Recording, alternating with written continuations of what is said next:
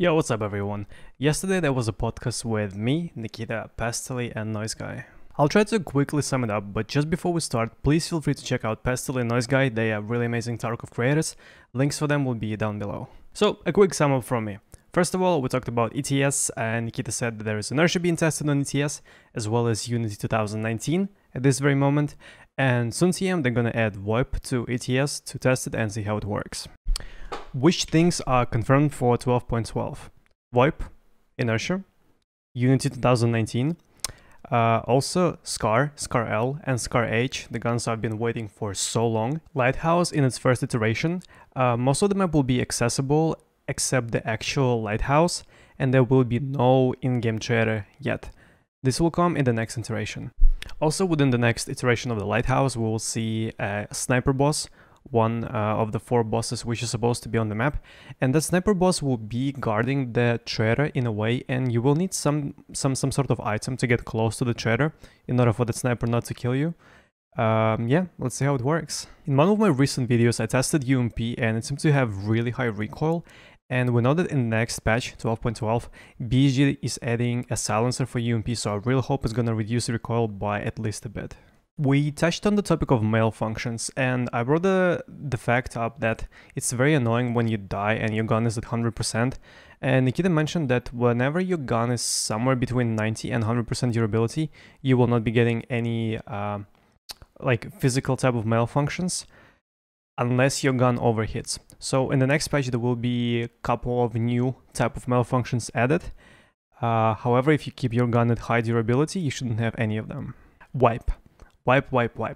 We didn't get any confirmation for the wipe with the patch, but I still think that the patch and the wipe is gonna hit at the end of December. So both of those things will come at the same time. Nikita also said that whenever Arena comes out, they will be testing kill cam there, and the kill cam will be based on the real life camera which you put onto your helmet, and if it works correctly and they like it, they will add it to the main game too. We talked for a bit about prolonging the early game, and Nikita said that he doesn't really like locking items in a harsh way. Like for example, if you go to a trader and a certain attachment is locked for 2 weeks from the beginning of the wipe, he's not a fan of that, and he's still thinking about ways to prolong early game. And yeah, let's see what he comes up with. Prestige. So whenever you reach Kappa in Tarkov, you will be able to prestige. And we talked for a bit about what you should keep, what should happen.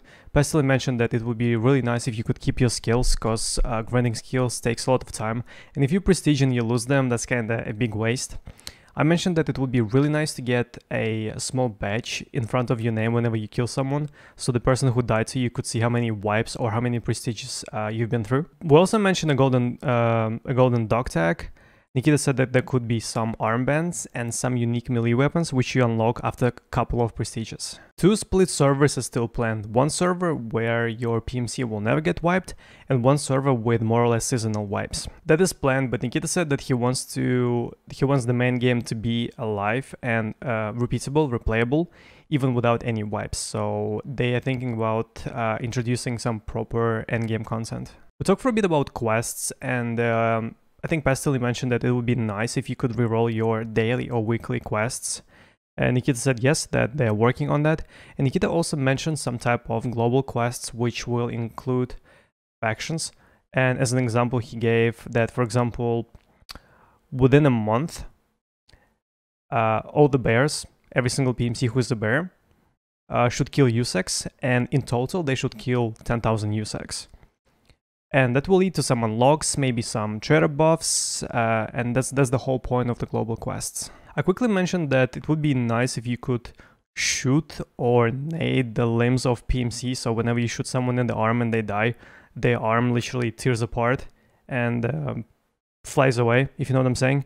And Nikita said that he would love to implement that. However, that will need to include some new animations as well as some new textures.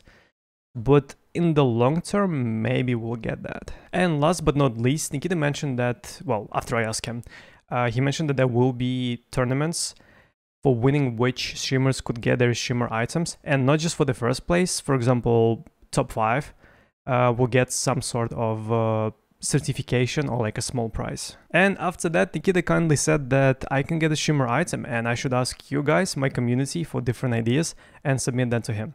So if you have any thoughts, feel free to post your ideas either in the comments down below or in the post, which I probably already would have created.